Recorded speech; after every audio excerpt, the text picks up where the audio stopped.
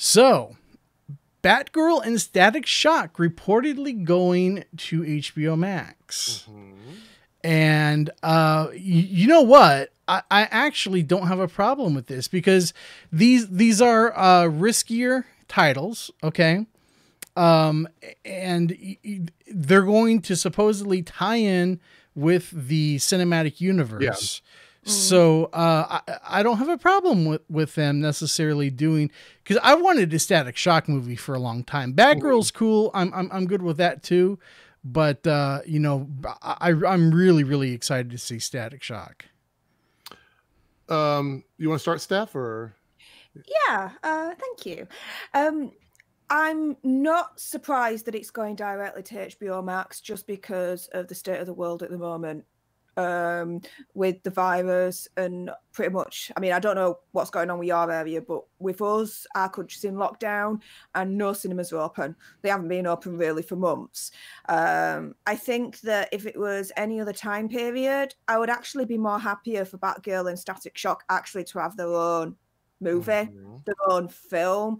I think that would be epic. To say that, it's riskier, so fair enough, let it go to HBO Max. Well, Marvel have taken risky choices. I mean, Guardians of the Galaxy, a lesser known, very niche kind of corner in the Marvel comic book universe, and now they're one of the most popular characters within Marvel. So it can be done, but I think that, yeah, in this instance, they have no choice. It's just got to go straight to HBO Max. Well, and plus, you have to factor in, unfortunately, that there is a built-in bias when it comes to DC. Yeah. I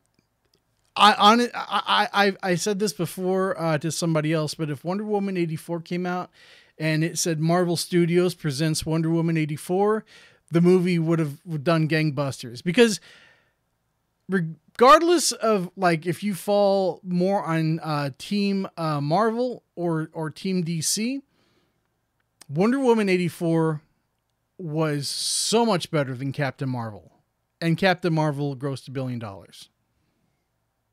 So if it would have said, you know, Marvel Studios presents Wonder Woman 84, it would have grossed all the monies in the world. Just because of the DC bias.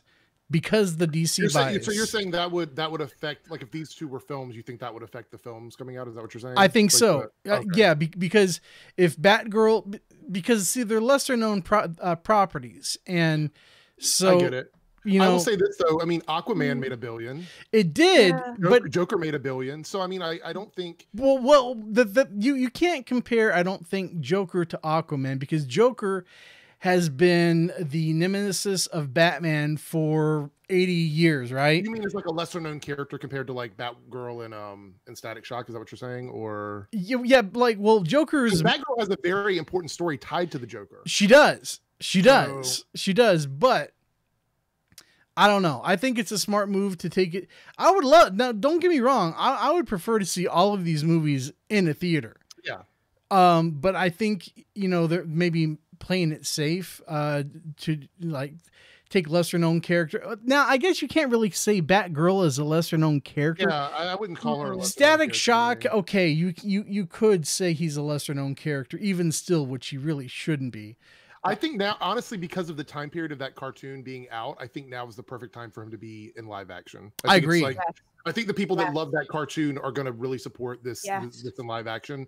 The only thing I will say about a TV show versus a movie in regards to, like, these properties is there's an upside to a TV show. You get more time with the character, so you get to tell a bigger story, I think, or a longer story. You get to dive into the smaller moments. You don't always get that with the movies. But I think, in my opinion, I think a Batgirl movie done right would be $1 billion movie, personally. I don't know if Static Shock would be $1 billion movie, but I think if it had the right people tied to it, maybe the right story, it could. But financially and the state of the world, if we're going to get them and this is the only way they can release them, I'm totally okay with this. I think it'll work. Also, we have to consider coming back out on the other end of the pandemic, Eric. The budgets are going to have to be a lot smaller, right? I think so. Yeah, I think we'll see more medium-sized budgets for a while.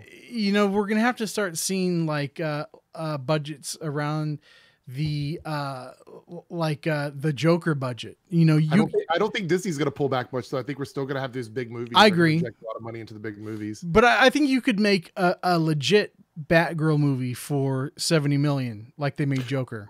But here's the thing, though, and I agree with you on that. But here's the thing with these HBO Max shows, and this is why the Disney Plus shows are so good, is that if they're tied with that universe, they can show up in the film side. Yes. So we could get a Batgirl movie. You know what I mean? Yeah. I mean, these are going to be full length movies just on HBO Max, and so they're going to tie into the cinematic universe, and we're going to, you know, there's potential to see them, you know, pop up in like in a group movie. You could see the Batgirl movie from the HBO Max move into like a Justice League movie or a Batman movie, and her sequel might go straight to theaters. It could, yeah, absolutely, or theaters with a limited release on HBO Max. Exactly, and maybe they'll do these like they're doing right now with Wonder Woman 84. Maybe they'll do HBO Max with a limited run in the theater as well. You know, who knows?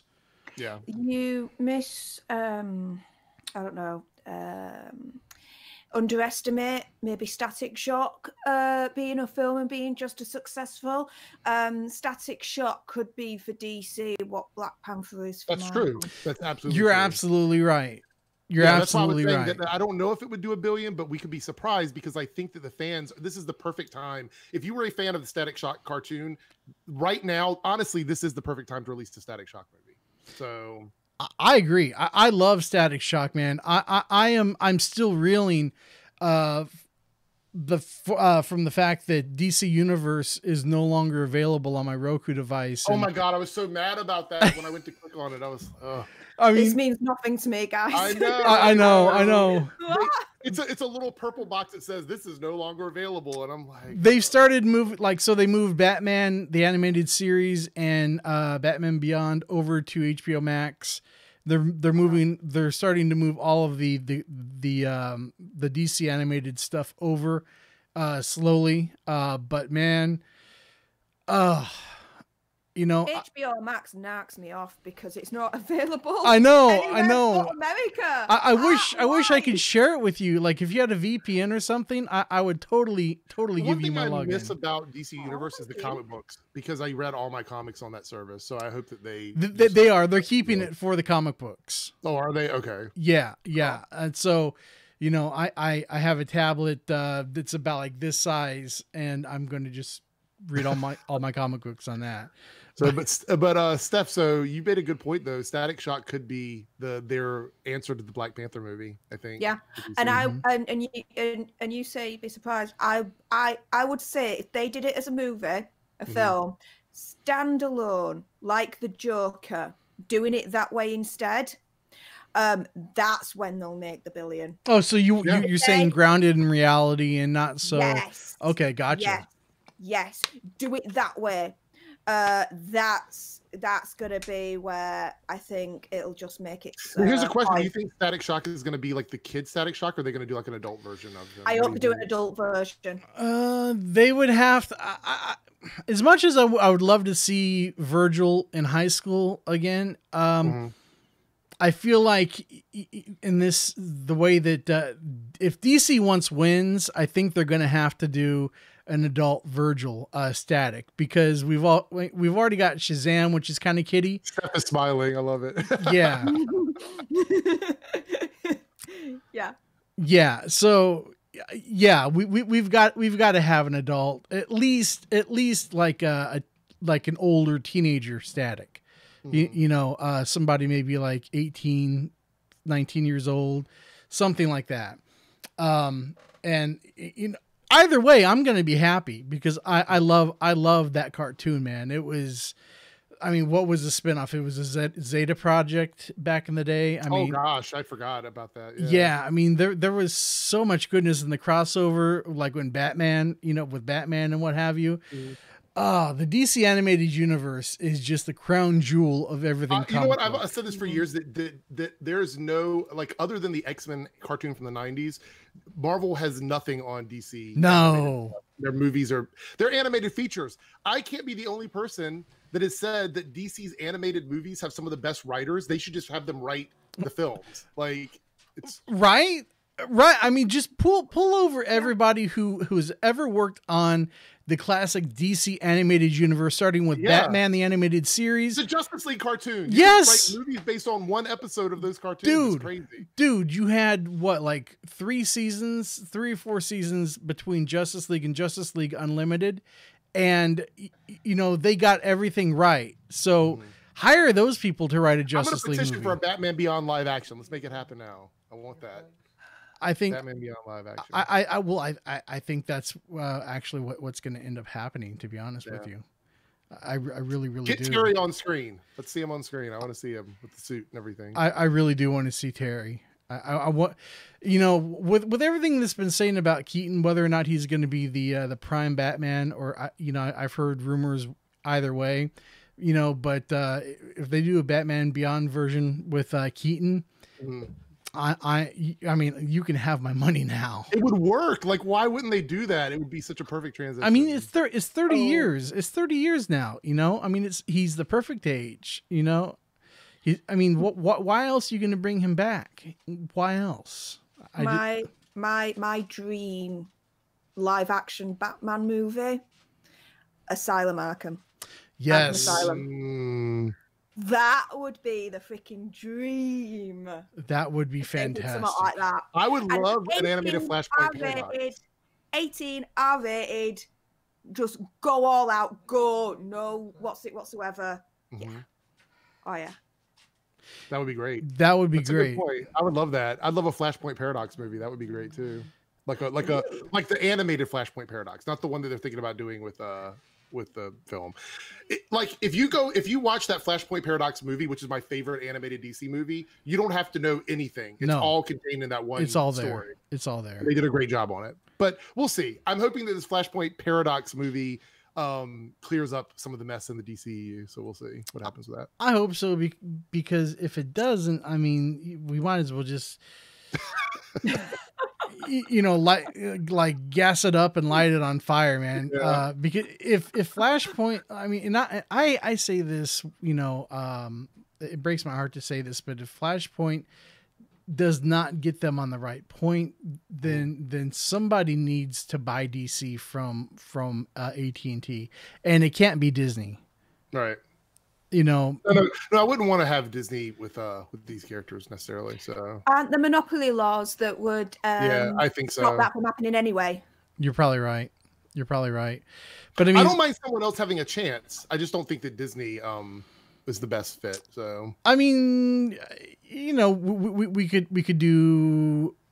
We could do, who is it? We could do Paramount. We could do Sony.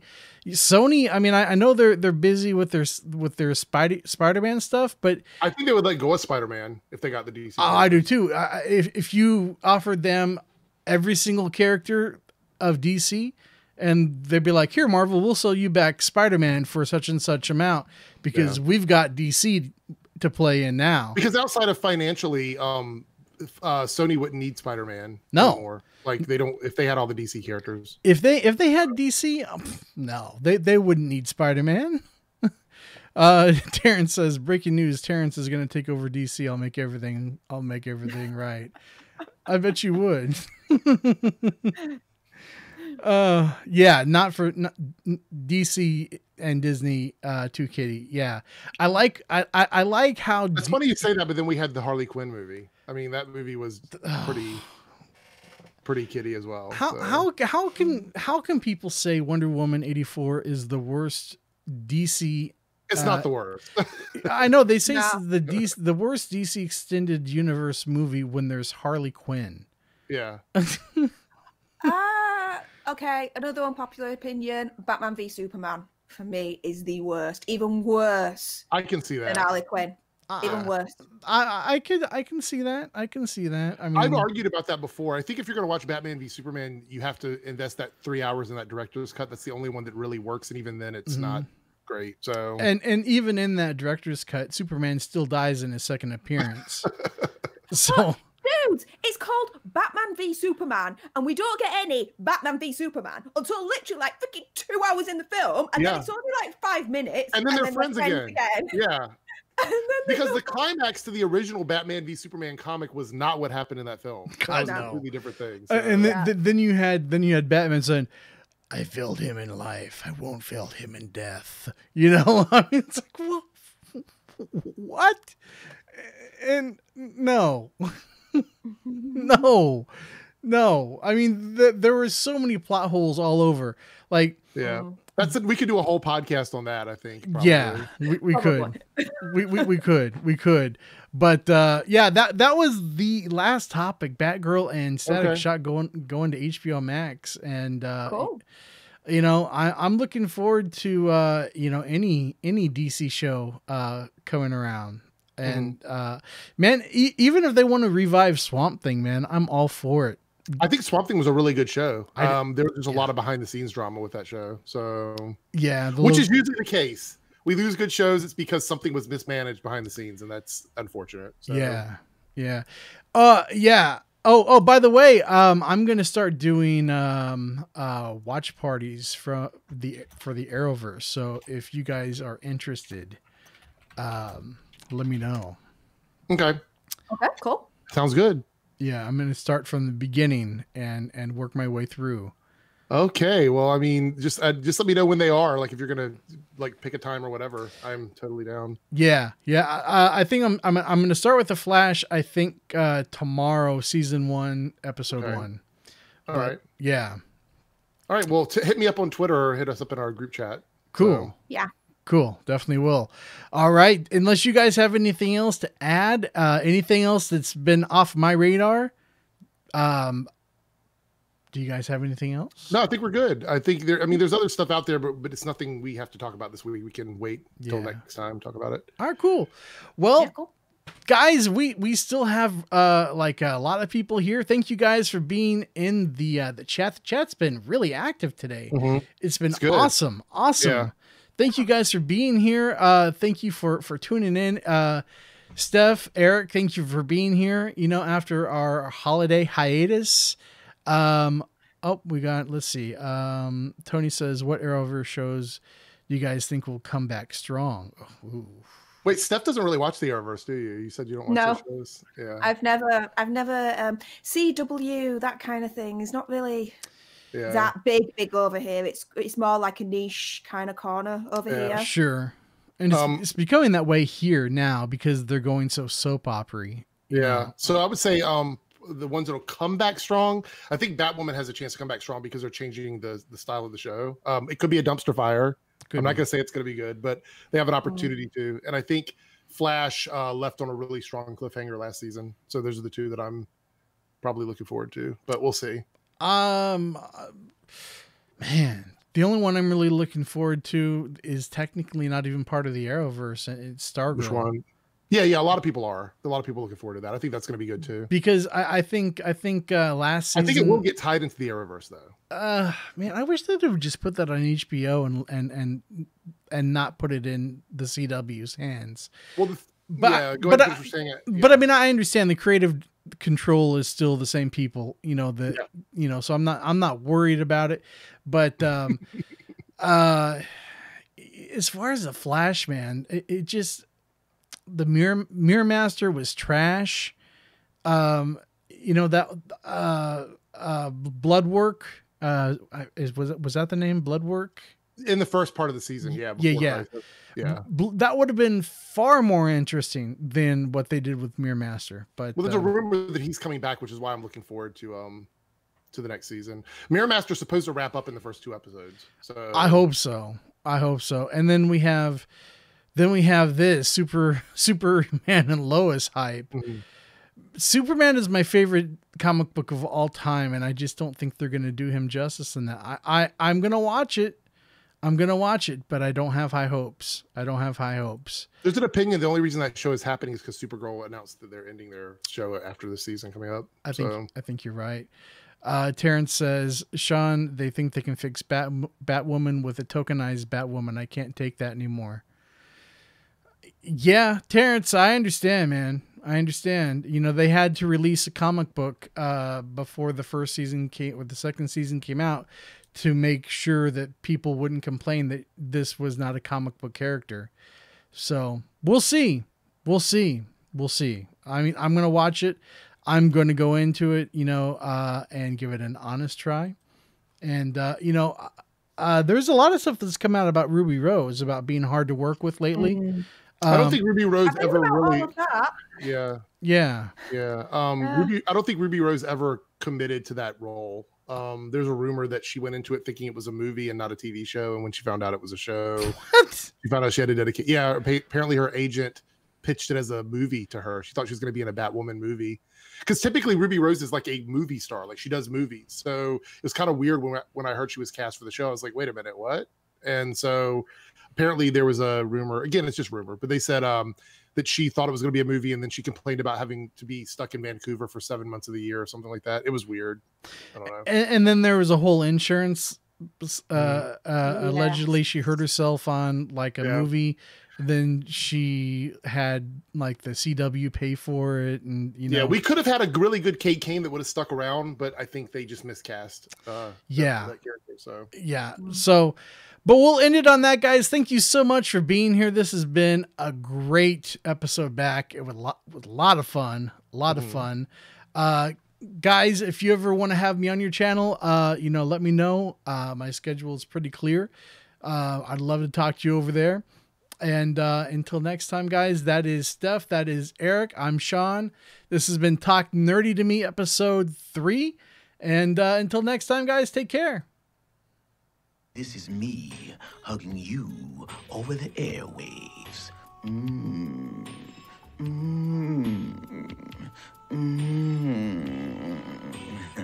You feel that? All right, we are clear, guys. There was so much to talk about. Makes me laugh. Yeah, I love it. That was a lot of fun. Yes. Oh, I'm so glad we're back. Me too. I've missed it. Yeah, I was gonna say our topics were one of those things where we could have done a whole show on every topic. Oh my God. All the topics were so big.